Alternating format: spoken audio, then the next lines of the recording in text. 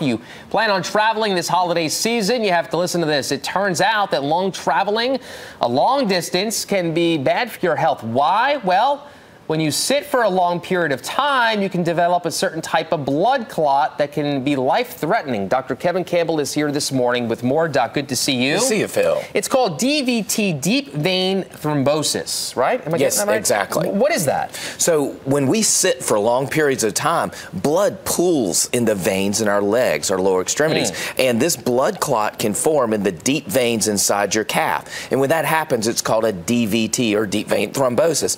And the risk is that clot can break off and go to the lungs, causing an even more severe problem called pulmonary embolus. What are some of the symptoms?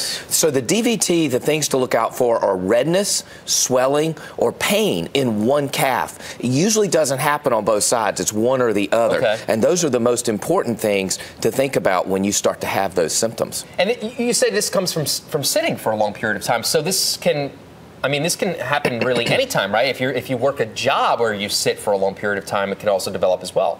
It can, but for the most part, it's really sitting in confined spaces, like in a car and a plane, where you can't move around very easily. Because even sitting at a job, you're going to get up and go to the restroom and do some other things. When you sit on a plane for a long period of time, it really can put you at increased risk for DVT, particularly if you have other medical conditions as well. What are some of the consequences? The biggest thing that we worry about is pulmonary embolus. When a piece of that blood clot breaks off, goes through the circulation and lodges in the lungs, you become short of breath, you can have chest pain, and actually it can precipitate death. I mean, it is a life-threatening emergency of pulmonary embolus. Serious stuff. What can we do to prevent it? So the best thing you can do is if you're driving in the car on a family trip across country or to see grandmother for the holidays, is stop every 2 hours and walk around for just 10 minutes. It's good for you to recirculate the blood out of the legs. If you're in a plane, that's a little more difficult. So try to get an aisle seat so you can get up and walk the hallway, or try to flex your calves and move your feet up and down